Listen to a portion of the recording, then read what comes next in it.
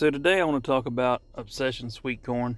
This corn was planted on July the 14th, and this picture here is now on August the 6th. And I want to go through some things about how I'm going to fertilize it and walk through the process until it's actually picked, and we'll see what it's like and see how it worked out. This is actually my second time of planting corn this year. The first time I had a bad germination, planted a little bit too early. Now when I planted this corn, I went by the local extension. I did not do a soil test, which I would recommend. I kind of skipped that step there, but without a soil test, they recommended 30 pounds per 1,000 square feet of 5-10-10. Now I used 10-10-10. I didn't mind having a little bit more nitrogen. And that was when I planted the corn. I did that. Also, that corn was planted on the 14th, and by the 19th, most of it had already started germinating. The temperatures were very warm, and that's probably the reason for that. And then on August the 5th, which is about a little over 2 weeks after the corn was planted, I side dressed it with calcium nitrate at 2 pounds per 100 foot of row.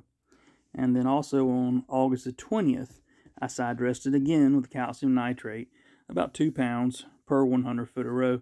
At that point, the corn had just started to tassel, and I did not fertilize anything after that. Now, with that being said, throughout this time, once the corn started tasseling, I sprayed it with spinosad. And I tried to spray it weekly. I didn't quite get it to spray it that much, but spinosad is an organic spray that helps treat for the corn earworms. Now I'm going to go through and show a couple pictures of the progress of the corn. And then also at the end, I'm going to put a chart that shows step by step everything I did with the day. This picture here is from August the 7th. And you can see it just rained recently, and this corn was just side dressed 2 days before this on August the 5th with the calcium nitrate. Now in this picture here, this is August the 15th. Once this corn starts growing, it really takes off and goes really quick. This is on August the 20th, which is just 5 days later, and it's still growing real fast. And this is the corn on September the 2nd. On this next video I'm about to post, it's going to be on September the 16th. And you'll see I'm walking through some of that corn, checking it, and there's a lot of it that's ready to be harvested and picked at that point. Like I say, some of the corn is ready to be picked at this point. You'll see some of the silks have dried out and pretty brown. Like this one right here, it's just pretty much dried out at this point. You see one right there to the right. It still needs a little bit more time there.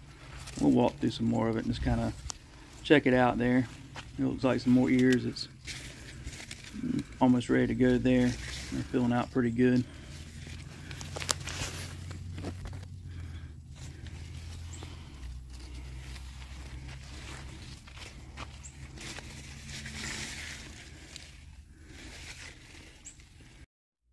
And this is on September the 21st when all the corn at that point had been picked and harvested. This is right after it's been silked and shucked and cut and ready to be blanched and be stored. And also I'll put a picture in here. We did do some cream corn.